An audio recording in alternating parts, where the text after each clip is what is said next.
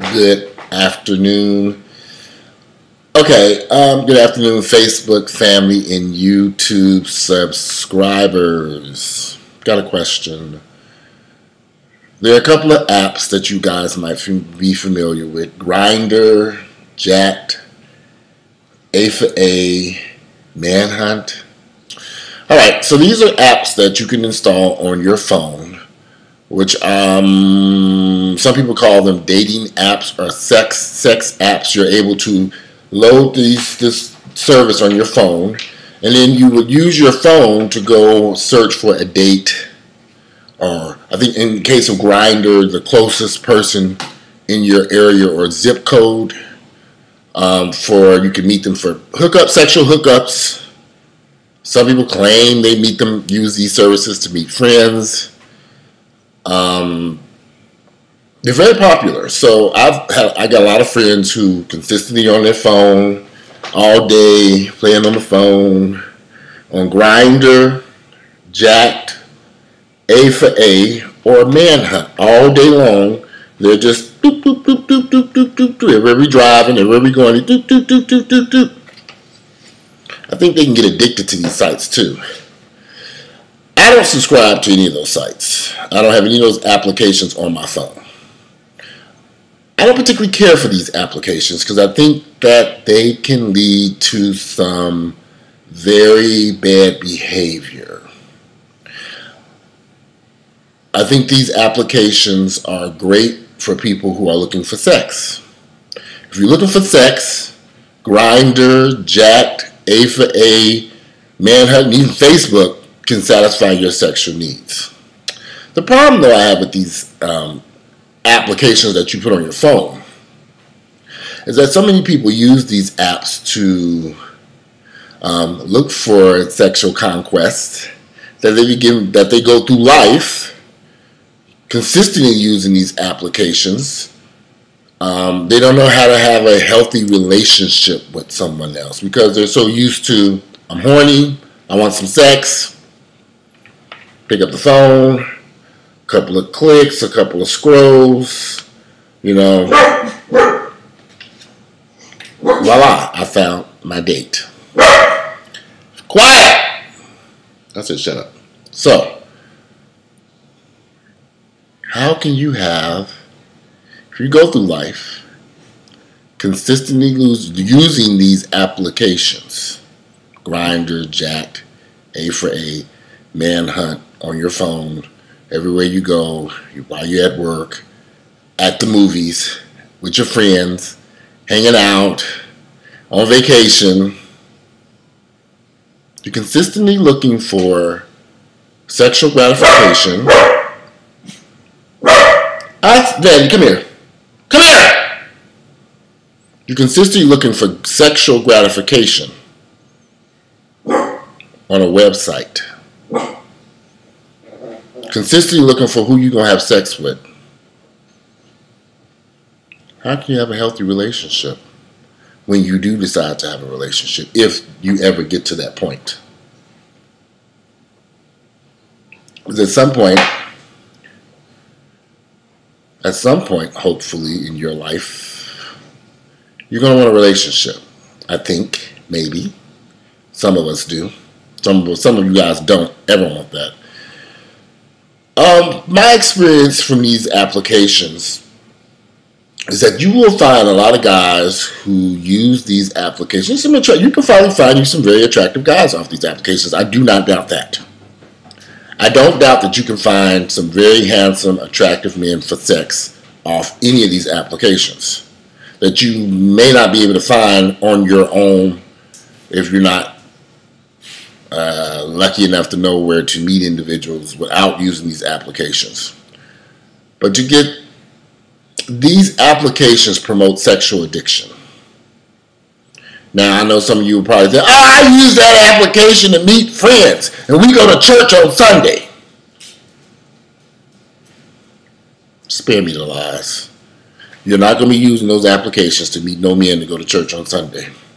Quit lying to you, yourself, and anyone else. Those applications are designed for a specific reason to meet someone for sex. Now, sure, you may not go on there to, some people claim they don't go on there to meet guys for sex. I can see that. But that's like me going to a whorehouse to meet somebody to have Bible study with. Oh, I'm just going over here to this Bob's House of Prostitution because we like to, me and the girls like to just, have a cup of coffee and study the Bible, Martha. I'll be back in a few hours. Give me a break. They're sex sites. People go online looking for sex. They are used for that reason, which is fine. Knock yourself out if that's what you want. But be careful. These sites can be very addictive. And they can take you down a path that you may regret later on. I got a lot of friends who got a lot of regret about things that they've done off meeting guys off of some of these applications. And then they get addicted to the application and they don't really want to remove it from their phones. So I'm not going down that path. I had a video game addiction years ago. I don't touch video games no more. I don't go into certain applications. Certain things, Facebook is enough addiction for me. I can deal with that. Some of this other stuff, I already know your brain gets to enjoying this and you get hooked on it.